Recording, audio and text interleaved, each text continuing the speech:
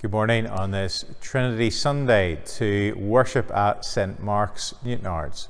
Wherever you are worshipping with us from this morning, you are very welcome as we join together in praise of God. And we greet each other in the name of the Lord. The Lord be with you.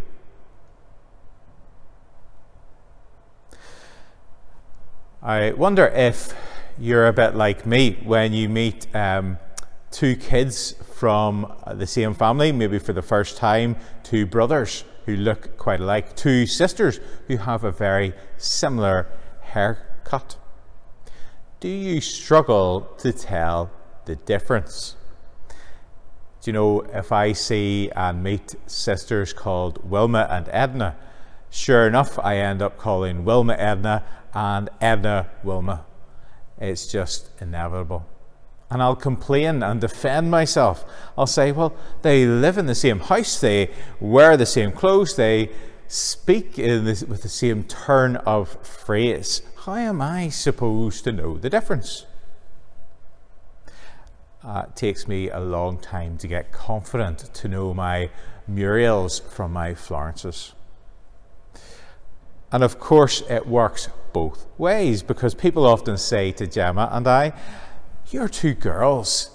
They are so similar. I find it hard to tell them apart." But to me, I know them so well that I have no problem with those two. I know them by the sound of their voice. I even know them by the sound of their footsteps walking along the hallway or climbing the stairs. I know them and I can tell which one it is. And I'm always actually amazed then when people say to me, "Oh, your girls are very much alike." As I said at the start, today is Trinity Sunday, the day in the church calendar when we think specifically about God, who is three persons in one God. That idea often really confuses people. How can God be three and yet still be one?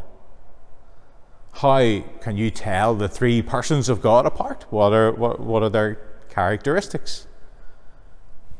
Be honest with you, even ministers get a little bit edgy, a little bit nervous on Trinity Sunday. We're trying to unpick this concept, but we're trying to do it without unwittingly speaking a heresy. But you know, if you think about it, it's a little bit like me trying to tell those brothers or those sisters apart, or you trying to get a handle on which one is Lydia and which one is Eva. Just as is the case with brothers and sisters, the more you get to know God, the Father, Son, and Holy Spirit, the easier it is to know which one is which. And even though they live in the same house, so to speak, and they look very similar, they share many characteristics, you get to know and recognize what is distinct about them. And you grow to love and experience and enjoy each person of God for who they are. So let's pray that we would get to know God better through our worship today, get to know the Father and the Son and the Holy Spirit. Let us pray. Almighty and all-encompassing God, Father, Son, and Holy Spirit, as we worship you this day, help us to get to know you better. May we enjoy getting to know you, and may that enjoyment empower us to build your kingdom on earth. We lift up these prayers to your throne. Amen. And our opening song of praise today sings about God in three persons, the Blessed Trinity. Thank you.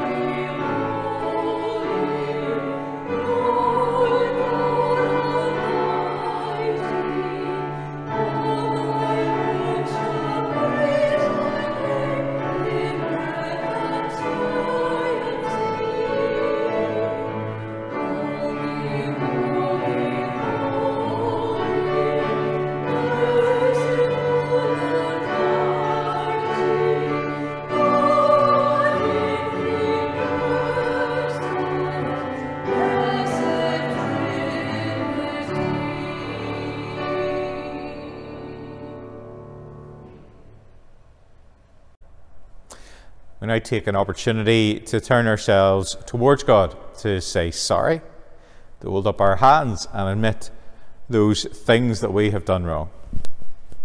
Those times when we've caused division and hurt and not built God's church as He would have us. God the Father forgives us in Christ and heals us by the Holy Spirit. Let us therefore put away all anger and bitterness, all slander and malice, and confess our sins to God our Redeemer. Let us pray.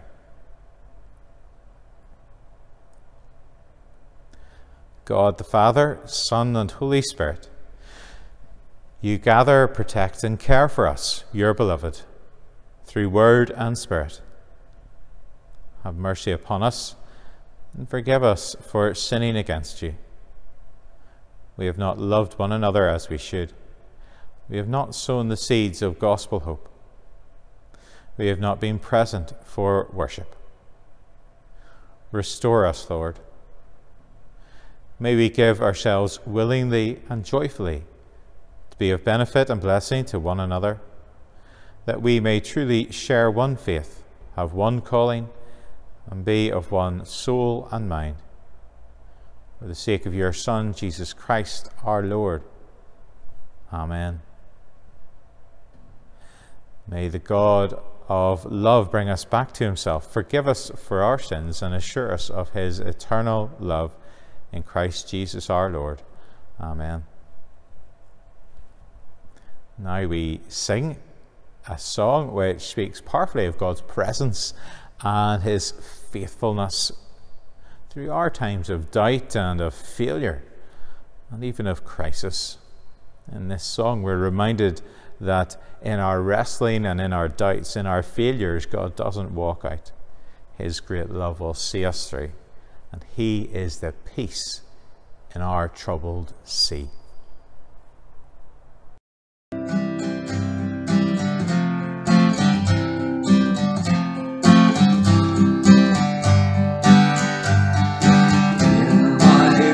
Sitting in my doubts, in my faith, you won't walk out. Your great love will lead me through. You are the peace in my troubled sea. Oh, you are the peace in my troubled sea. In the silence, you won't let it go. In my questions, your truth will hold. Your great love will lead me through. You are the peace in my troubled sea. Oh, you are the peace in my troubled sea.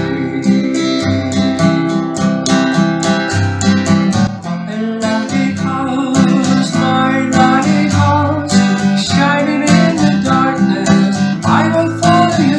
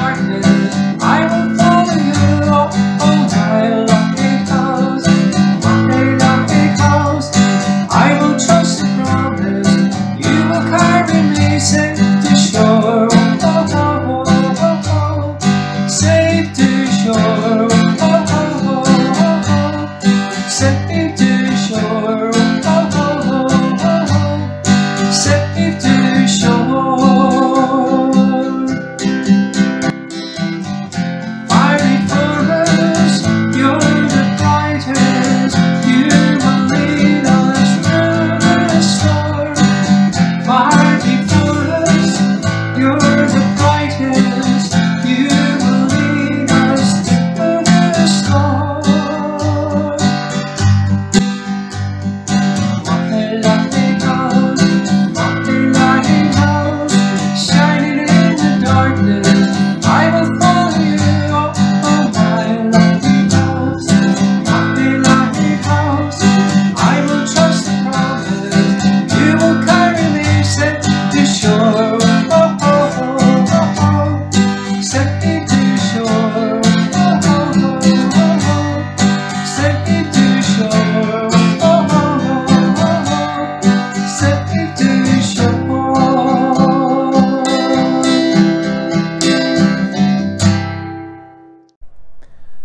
As we come together to listen to God's word, we're reminded that it is a light to guide us through the murky moments of life, giving us light to direct our thoughts and our decisions, and moreover to give us hope that in the midst of that murkiness, God is near.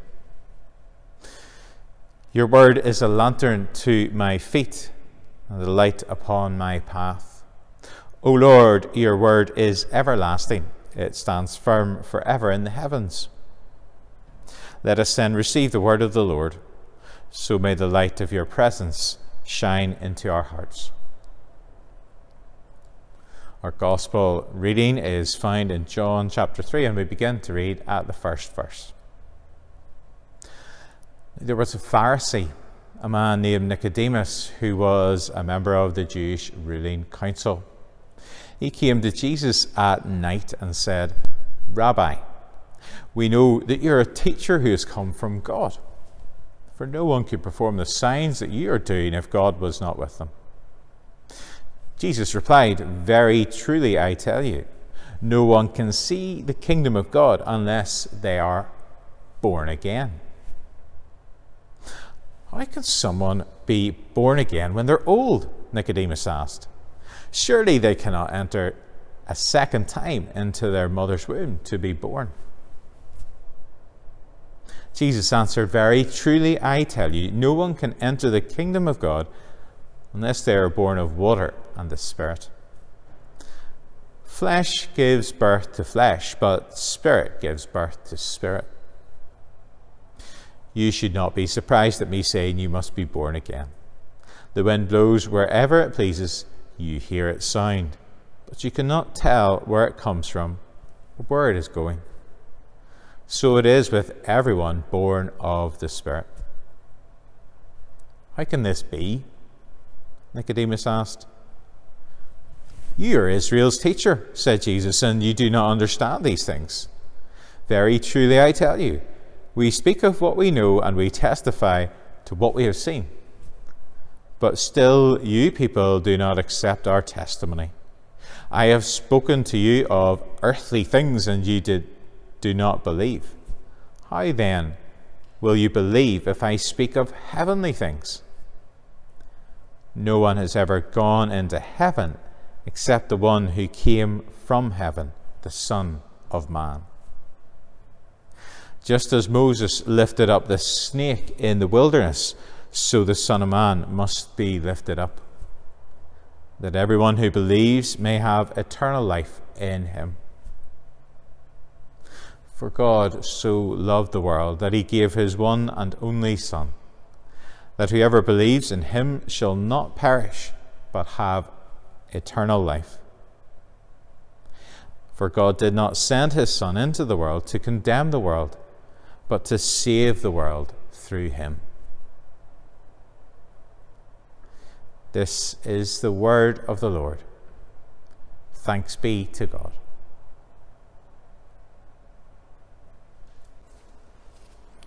Good morning.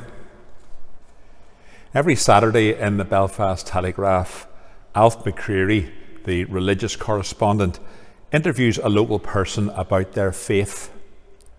One of the questions he asks is, "What makes you feel closest to God?"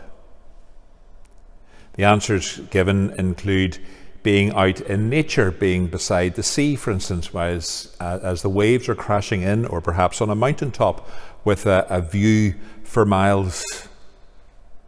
But I wonder how you would answer that question. When do you feel closest to God? I've heard people speak of how they felt God's presence up a ladder, and one who said they felt God's presence as they were coming down a ladder very quickly. I have another friend who had an experience of God's presence when he was sitting in his TV repair van, and there and then he gave his life to God.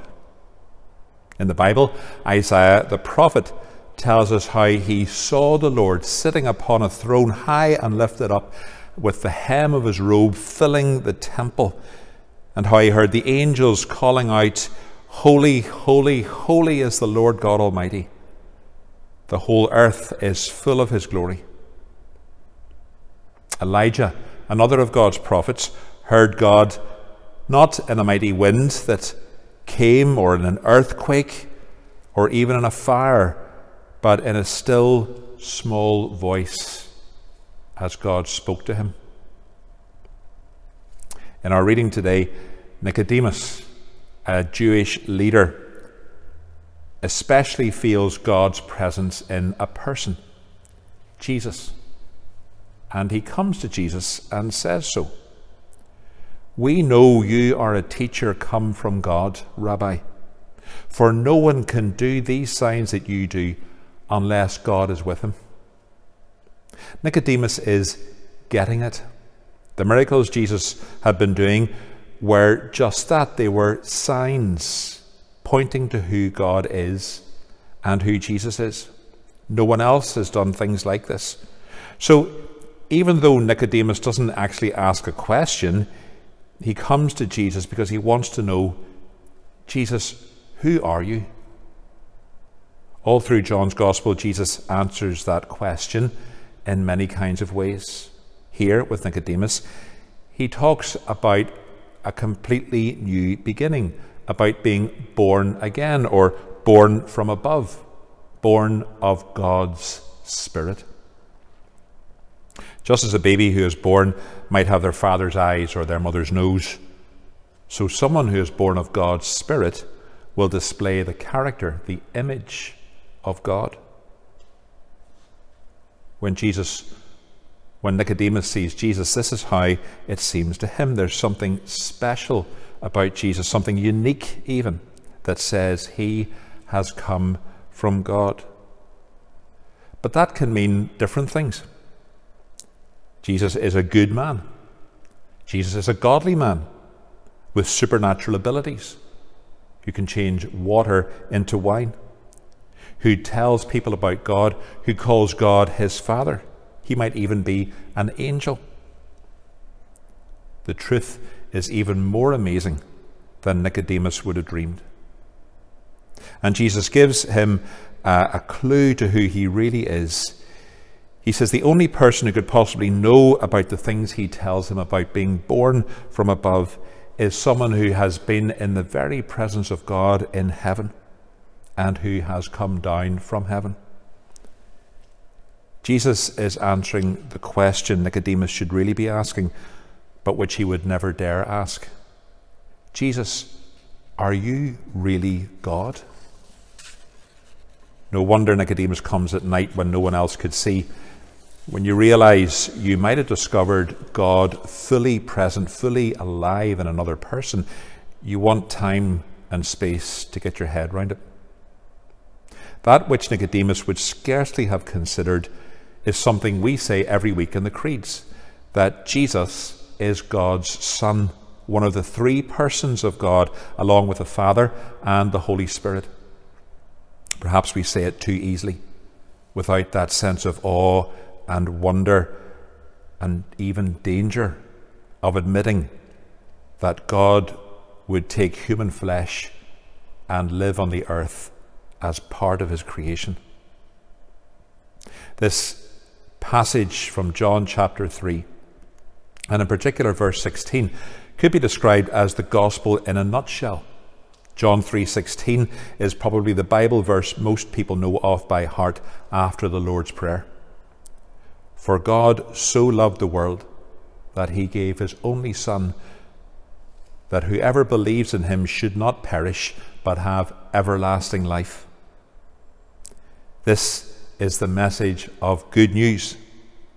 It's the answer to the questions, how can I be saved? How can I enter the kingdom of heaven? How can I find peace with God? But it's not just the answer to the question, how can I, or what do I have to do? Rather, it tells us what God has done and what God is like. It tells us that before anything else, God loves the world. On Trinity Sunday, we celebrate that God is three persons in one. And because God is three persons, that means God is love. The love between the Father, the Son, and the Spirit. All three persons exist with and in and around each other. Words will only ever go so far when we try to describe God, but one word that is used to describe this relationship of the Trinity is the word dance. As Father, Son, and Spirit flow and move around each other in love and with delight. In this divine dance, the three persons within God exalt, commune with, and defer, that is, give way to one another. Each person harbours the other at the centre of his being. In constant movement, each envelops and encircles the others. C.S. Lewis calls this a great fountain of energy and beauty, spurting up at the very centre of reality. I'm sorry, on Trinity Sunday, you can't help getting some theology.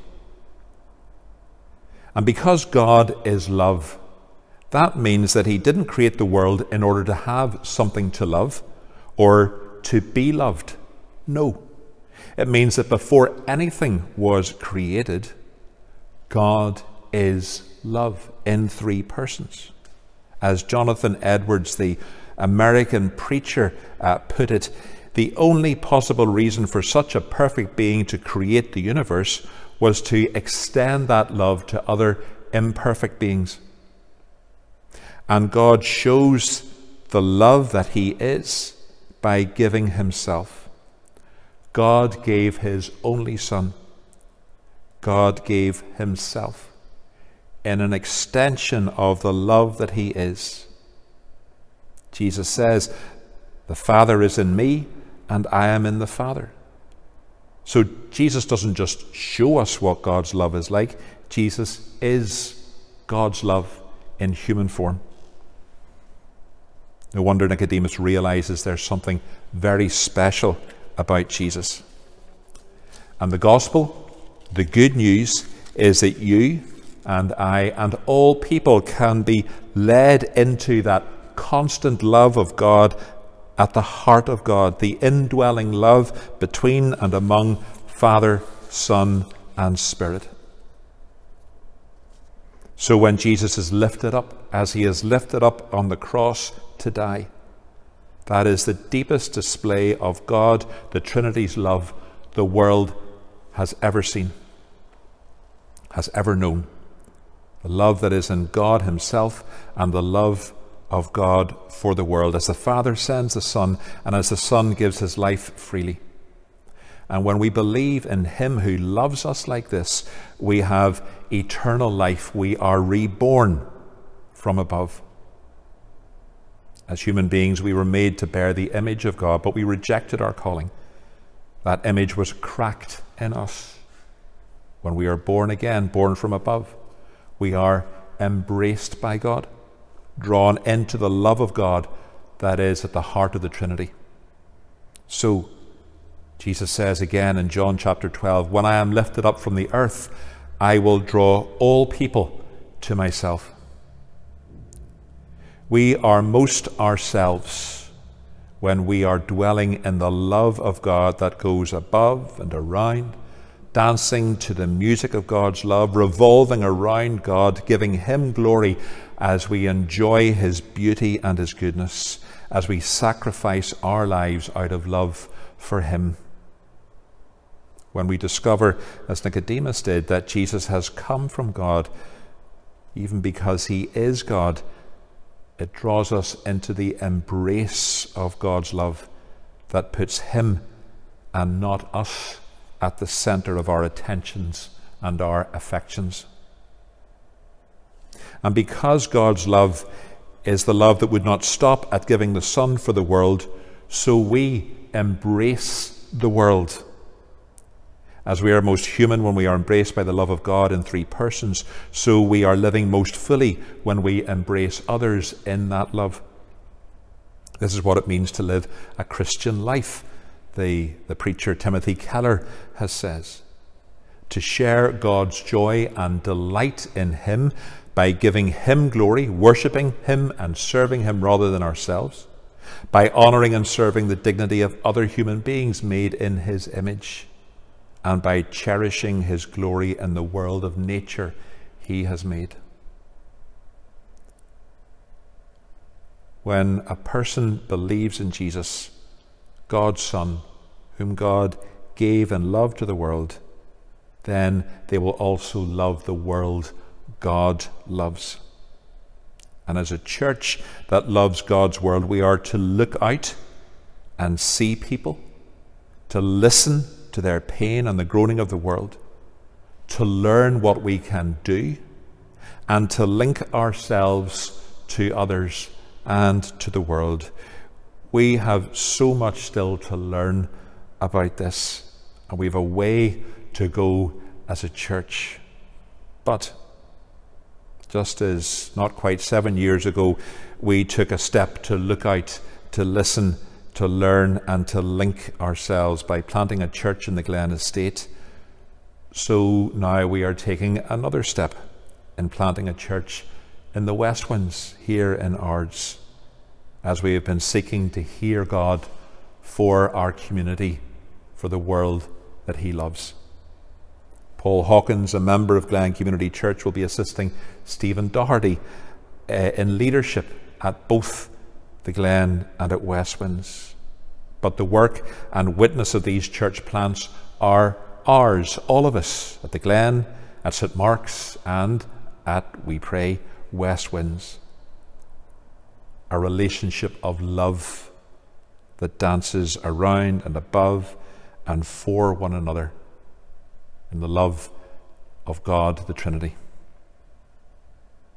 So when someone is asked the question, what makes you feel most the presence of God?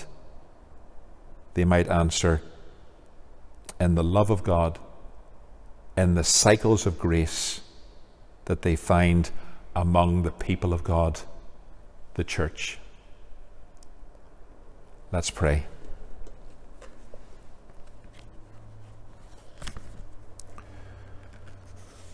O God, you have taught us to keep all your commandments by loving you and our neighbours. Grant us the grace of your Holy Spirit, that we may be devoted to you with our whole heart and united to others with pure affection through Jesus Christ our Lord, who lives and reigns with you and the Holy Spirit, one God, for ever and ever. Amen.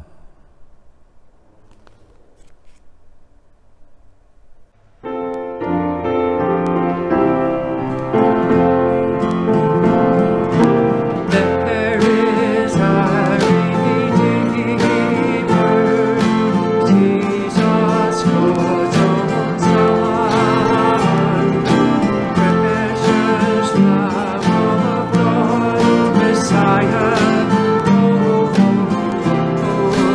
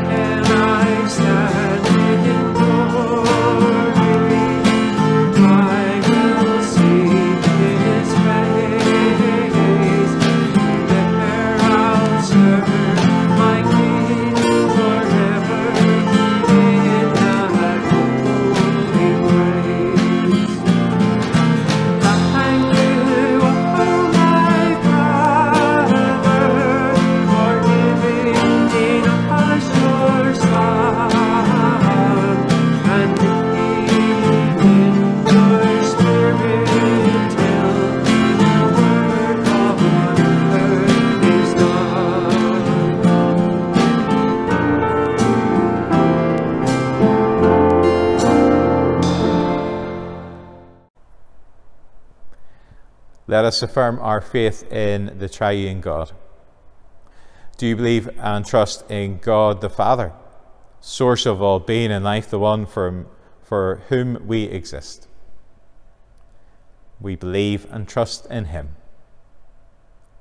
Do you believe and trust in God the Son, who took our human nature, died for us, and rose again?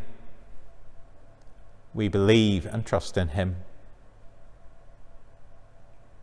Do you believe and trust in God the Holy Spirit, who gives life to the people of God and makes Christ known in the world? We believe and trust in him. This is the faith of the Church. This is our faith. We believe and trust in one God, Father, Son, and Holy Spirit. Amen. We turn to God in prayer now. Let us pray.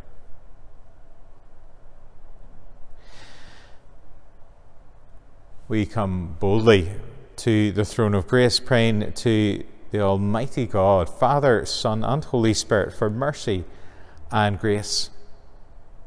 And we worship you, saying, Holy, holy, holy Lord, God of power and might. Heaven and earth are full of your glory. Hosanna in the highest.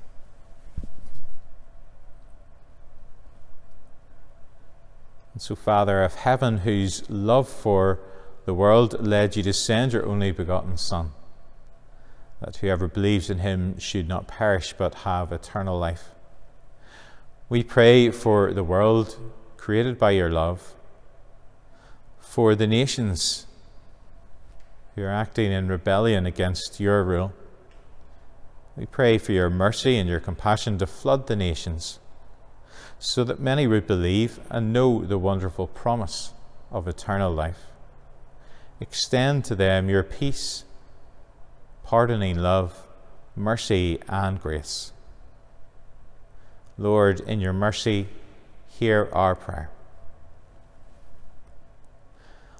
Almighty Son, incarnate Word, our prophet, priest, Redeemer, Lord, we pray for the Church created for your glory, for its ministry to reflect those works of yours. We pray for our diocese, for David, our bishop.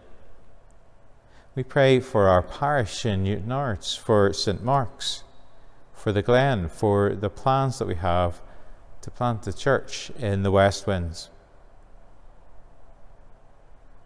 Lord God, we pray for those in our parish and across our diocese who don't know you as their Lord and Saviour.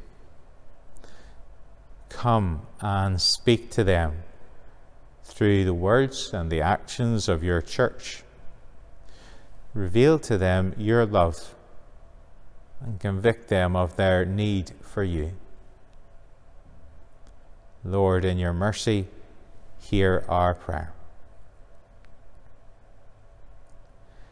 Eternal Spirit, by whose breath the soul is raised from sin and death, we pray for families and for individuals created in your image, yet broken and damaged by sin. We pray for those suffering from physical illness. We pray for those suffering from mental illness. We pray for those journeying through bereavement. We pray for those deep wounds of hurt that physical illness, mental illness, and bereavement cause. Holy Spirit, Comforter, surround each person who is praying right now, those who are hurting, anxious, lonely, depressed, or broken-hearted. Breathe on them the breath of life and bring them your mercy and grace. Lord, in your mercy, hear our prayer. And we pray together using the words on the screen, the collect for Trinity Sunday. Almighty and everlasting God,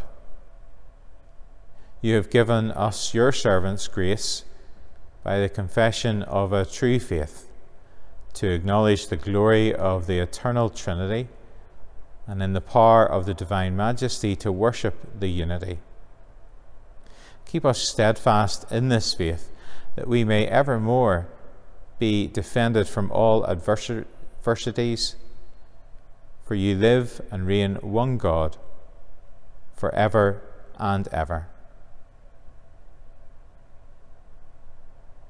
And gathering our prayers and praise into one, we are bold to pray. Our Father, who art in heaven, hallowed be thy name.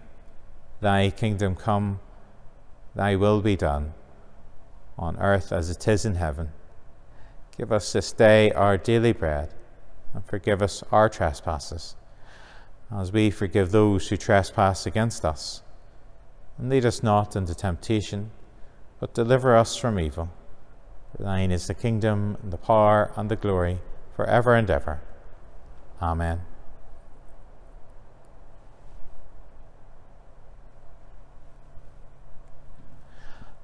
Thank you for joining with us in worship today.